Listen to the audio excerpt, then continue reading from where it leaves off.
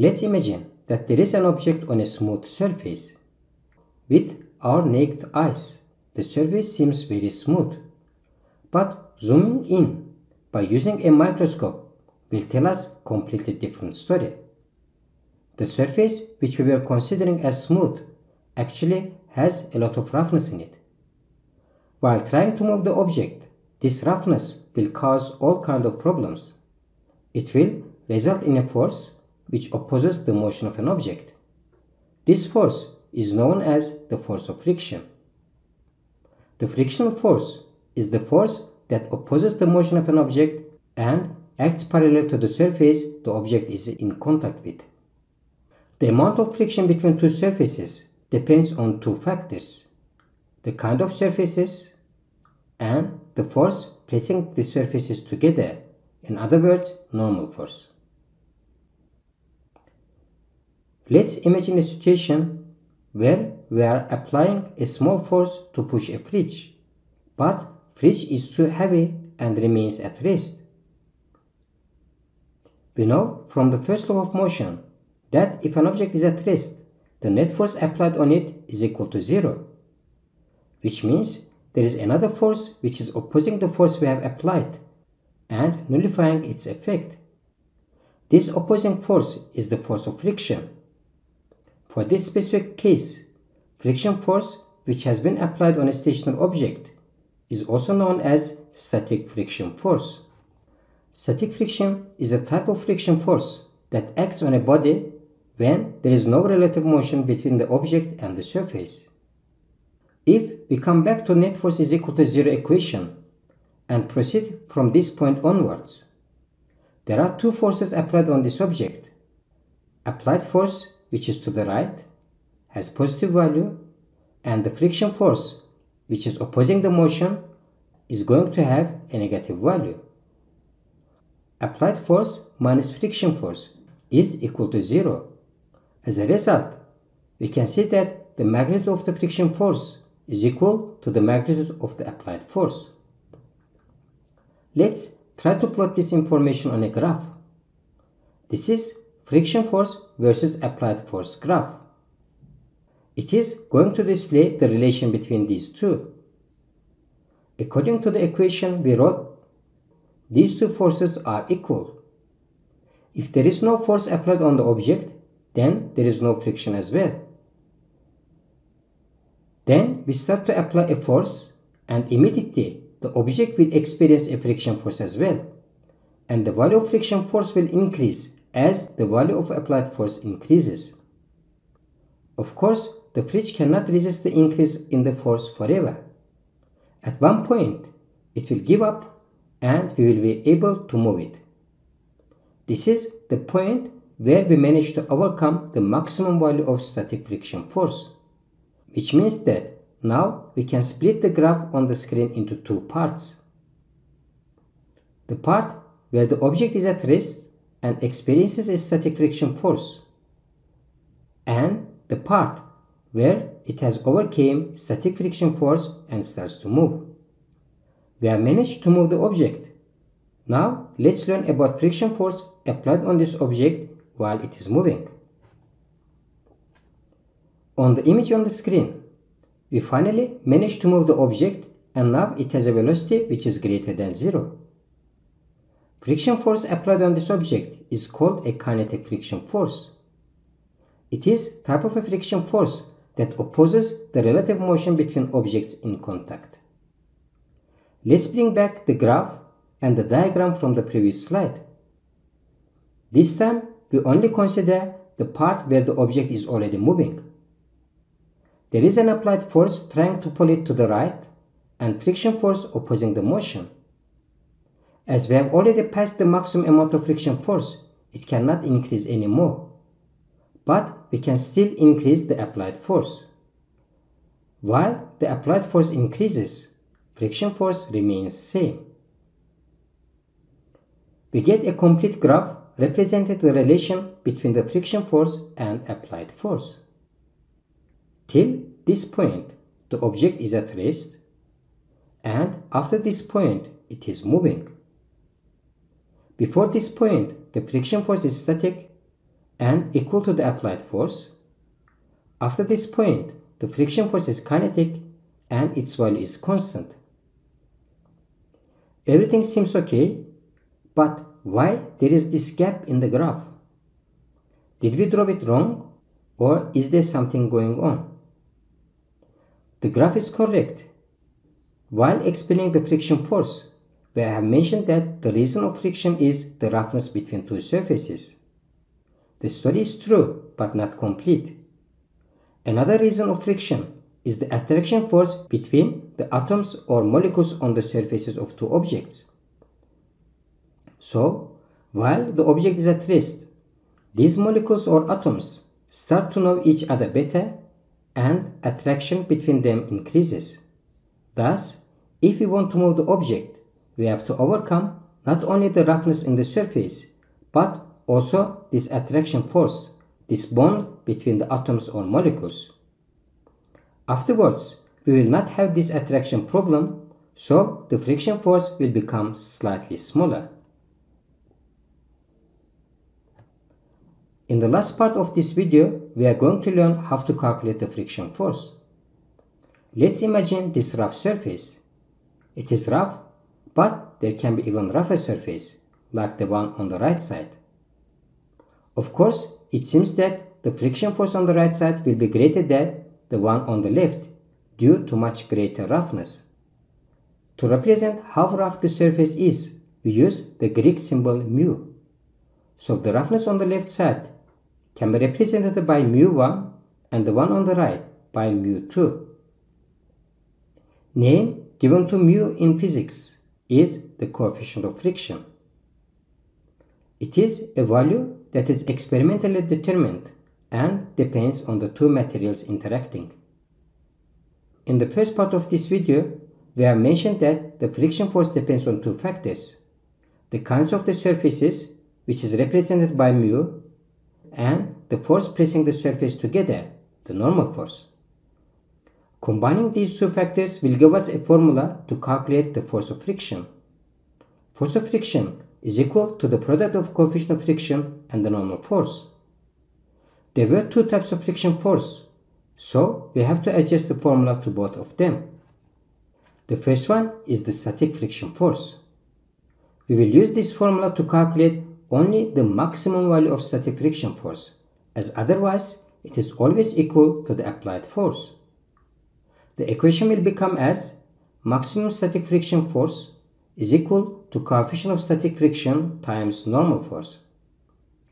Once we overcome the static friction force, there is kinetic friction force, which can be calculated as coefficient of kinetic friction times the normal force. As maximum static friction force is slightly greater than the kinetic friction force, so are coefficients. Coefficient of static friction is slightly greater than the coefficient of kinetic friction. In this video, we are going to apply the theory we have learned in the previous one to solve some examples related to the friction force. Before we even start to solve these examples, let's make sure that we have already watched the videos about the normal force, as the friction force and the normal force are directly proportional. We are not going to explain how we are calculating the normal force in this video, as it will make this video too long. We may find the links for videos about the normal force in the description section below the video. We are going to start with simple examples and then gradually increase the level of hardness of questions. In the first example, we have a 5 kg object which is on a surface with coefficient of friction of 0.2. We are asked to calculate the magnitude of friction force. Unless it is not mentioned in the question that the object is stationary or at rest, by convention, we consider that the object is in motion, which means the friction force applied on this object is the kinetic friction force. Friction force can be calculated as coefficient of friction times normal force applied on the object. On a horizontal surface, the normal force is equal to product of the mass of the object and gravitational acceleration. Coefficient of friction is 0.2, mass of the object is 5 kilograms, and the gravitational acceleration is 9.8 meters per second square. The magnitude of the friction force experienced by the object is 9.8 newtons. In the second example, we are asked to calculate the acceleration of 5 kg object while force of 30 newtons pulls it to the right. The coefficient of friction is 0.2. We start the solution with drawing a free body diagram. Force of gravity is applied downwards, the normal force acting upwards. There is a force of 30 newtons, an applied force acting to the right. And then there is friction force opposing the direction of motion. As we are required to calculate the acceleration of the object, we start by writing the formula for the second law of motion. We consider the direction of normal force and force of gravity are balancing each other on a vertical axis. We consider the direction of the motion, which is to the right in this case, as positive direction. The net force is equal to applied force minus the force of friction. Friction force can be calculated by multiplying coefficient of friction and the normal force. The normal force can be calculated as mass times gravitational acceleration. While substitution, the applied force is 30 newtons, coefficient of friction is 0.2, mass is 5 kilograms, and gravitational acceleration is 9.8 meters per second square. The value of the net force is 20.2 newtons. Acceleration of the object is 4.4 meters per second square. We have chosen the right as a positive direction. As the value of acceleration is positive, its direction is to the right. In the last example of this video, there is a 5 kg object sliding or at rest on an inclined plane. Angle of inclination is 37 degrees and coefficient of friction is 0.2. The task is to calculate the magnitude of friction force for two different cases. In the first case, the object is at rest. In the second one, it is sliding down. Before diving into calculating friction force, let's calm down and draw a free body diagram. There are three forces experienced by this object: the force of gravity, the normal force, and friction force. In the second video about the normal force, we have learned how to split the gravitational force acting on objects on an inclined plane into its components. We do it by drawing two forces, with one of them parallel to the surface and the other one is perpendicular.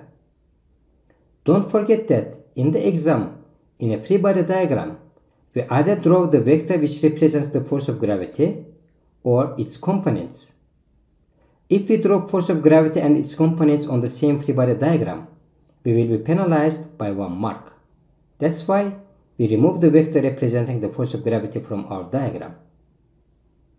Once we are done with free body diagram, we can continue with the solution. In the first part, we have to calculate the magnitude of the friction force on an object which is at rest. We know that the friction force applied on an object which is at rest is the static friction force. Also, we know that the magnitude of the static friction force is always equal to the magnitude of the applied force. While the object is at rest, the parallel component of the gravitational force is trying to move it down the incline. So, the static friction force is equal to the parallel component of the force of gravity. As we have learned before, parallel component of force of gravity can be calculated by mass times gravitational acceleration times sine theta. Mass is 5 kilograms, gravitational acceleration is 9.8 meters per second square, and theta is equal to 37 degrees. Friction force is equal to 29.49 newtons. On the other hand, if an object is in motion, the friction force experienced by it is the kinetic friction force. We calculate kinetic friction force by multiplying coefficient of friction by the normal force. On an inclined plane, the normal force is equal to the mass times gravitational acceleration times cosine theta. Coefficient of friction is 0.2, mass is 5 kilograms, gravitational acceleration is 9.8 meters per second square, and theta is 37 degrees. As a result, friction force applied on a moving object is 7.83 newtons. Splitting this question into two parts made it easy for us to solve it, as we became suspicious of question and easily realized that we have to apply different solutions for each case. In the exams, it is our responsibility to find out that either the object is at rest and it experiences static friction force, or the object is in motion and the friction force experienced by it is the kinetic one. An object is at rest on a rough surface. A force F is applied on the object with an angle of theta to the horizontal. In the first part of the question, we are asked to find out how the coefficient of friction will change if we increase the angle of theta. As we learned before, coefficient of friction depends on the two materials interacting and has nothing to do with any of the forces experienced by the object. Coefficient of friction may change only if we change the material of the surface or object. That's why increasing or decreasing the angle theta or any other quantity like mass of the object or magnitude of the applied force will have no effect on the value of coefficient of friction. It will remain same. In the second part of the question, we have to find out how the static friction force will change if the angle theta has been increased. Our task has been made easier by the phrase static in the question. But even if it wasn't mentioned, we have to know that if an object is at rest, the friction force applied on it is the static one. Let's remember that the magnitude of the static friction force is equal to the magnitude of the applied force. To find out which force or forces will try to move the object, it's a good idea to start the solution by drawing a free body diagram. Force of gravity is applied downwards. Normal force is acting upwards. In a free body diagram, lengths of arrows are not important, as we draw them even before we start solving the question, and thus, in most cases, we don't know their magnitudes. The third force exerted on the object is the applied force, and the last one is the force of friction. We can split the applied force into its components. F parallel for the one which is parallel to the surface, and F perpendicular for the one which is acting perpendicular to the surface. Don't forget to erase the vector representing the applied force, in case you have drawn its components. As in the exams, you may draw either vector itself or its components. You will be penalized by 1 mark for drawing both on the same diagram.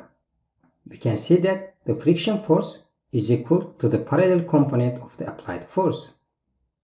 The parallel component is in the horizontal direction, and the horizontal line is adjacent to the angle of theta. Thus, F parallel and friction force in this case are equal to F times cosine theta. We know from maths that if you increase the angle, value of function cosine will decrease. As a result, the magnitude of the friction force will also decrease. Unlike the previous question, in this one, the object is in motion. Again, we have to find out how will the value of friction force change if we increase the angle of theta. Everything regarding this question and the previous one are same, except for the state of the object. That's why we can draw the same free body diagram for this question as well. The object is in motion, which means the friction force applied on the object is the kinetic friction force. Unlike the static friction force, we calculate the magnitude of the kinetic friction force by using a fixed formula. Friction force is equal to the product of the coefficient of friction and the normal force. If you forgot how to calculate the normal force for this type of questions, you can click on the link above on the screen.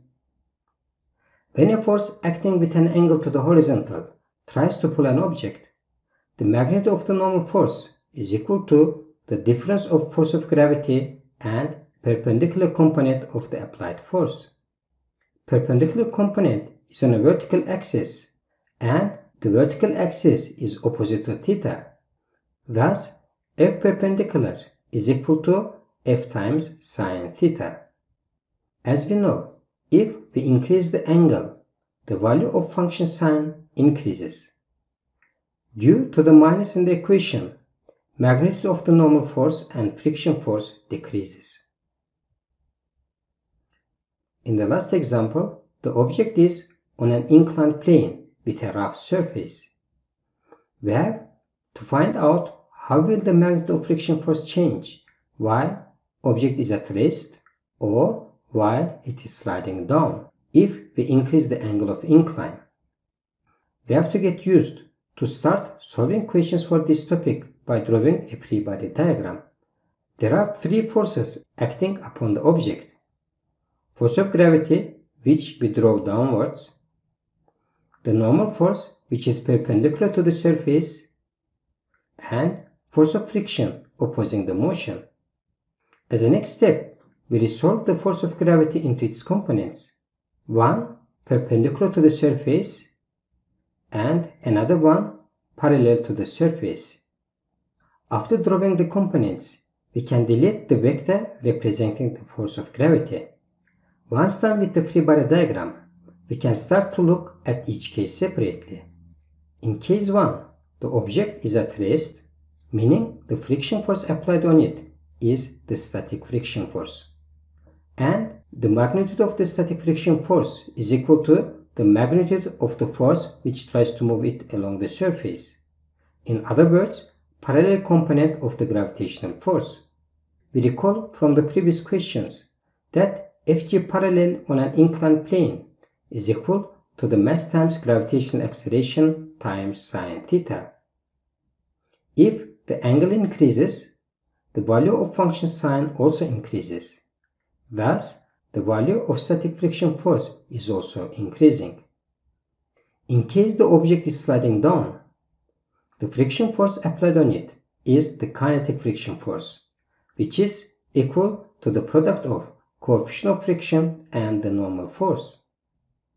On an inclined plane, the magnitude of the normal force is equal to the magnitude of the Fg perpendicular, which can be calculated as mass times gravitational acceleration times cosine theta. If theta increases, value of function cosine decreases, which means the magnitude of the friction force also decreases. Don't forget to subscribe and turn on the notifications in order to be updated about my new videos.